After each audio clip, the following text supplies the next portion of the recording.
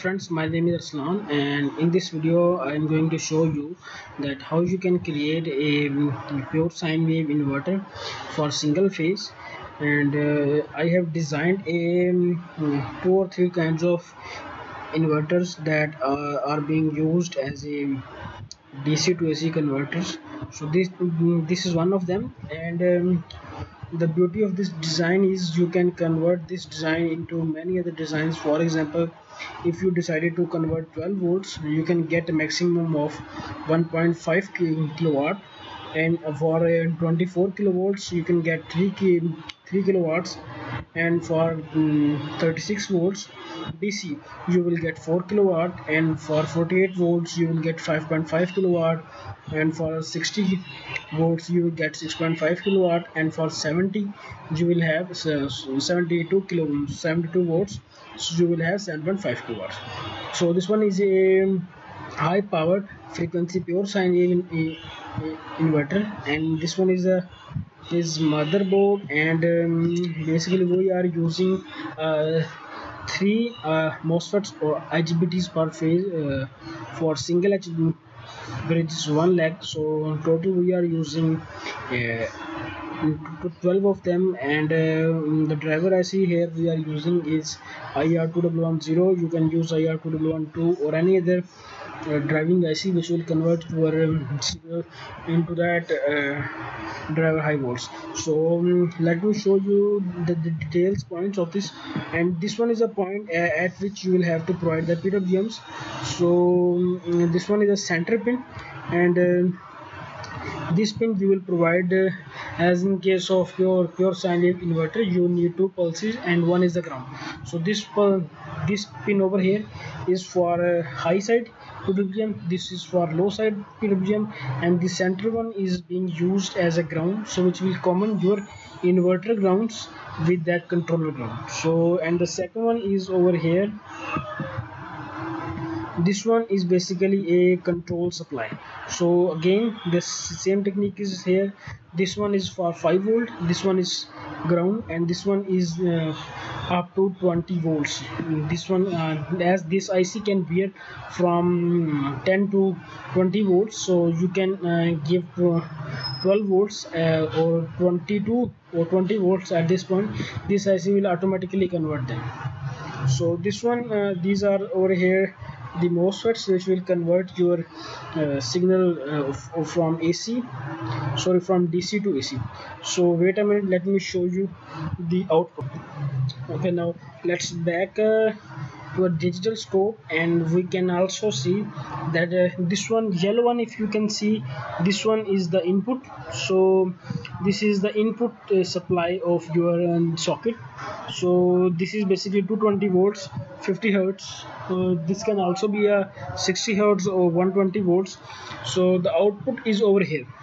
So this is the output that we are getting from this controller, and after the applying filter we are getting this one is over here the output. So as you can see this one is almost a pure sine wave. So let me just expand it. So this one is slowly getting away. So basically this design is for a grid tie inverter. So when they become face to face each other, so then the grid tie circuits will turn it on. Now let me show you the hardware.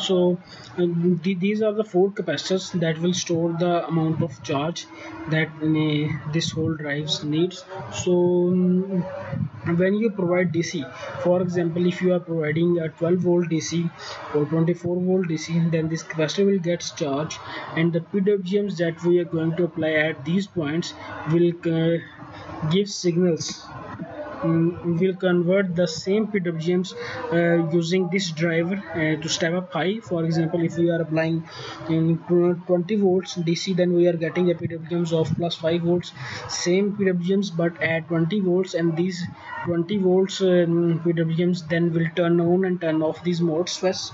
And I also have kept some space between them, so this one is a calculated space, so you can use this space will be covered by the heat sinkers. So you need two heat sinkers, one heat sinker for that side and the other one heat sinker for this side. So these two heat sinker will sink the heats from these MOSFETs and make its efficiency I think better one. So on the DC you have to apply it, the DC points are basically provided at this point and at this point on the back side of this PCB, and the output you have to take one from at that point beneath the PCB, and the second one you will have to take from the top of this most heat sinkers that you will connect over here. So you can get the Gerber files and all other files. If you want, just send a mail at my mail ID.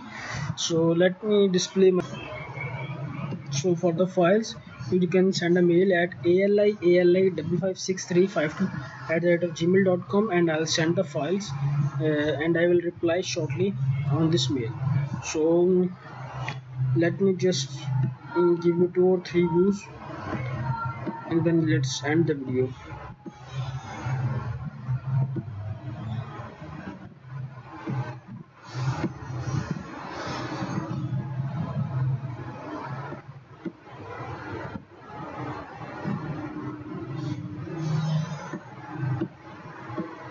Okay friends, thanks for watching. If you like the video, please click on that like and subscribe button. Thank you guys, take care, bye.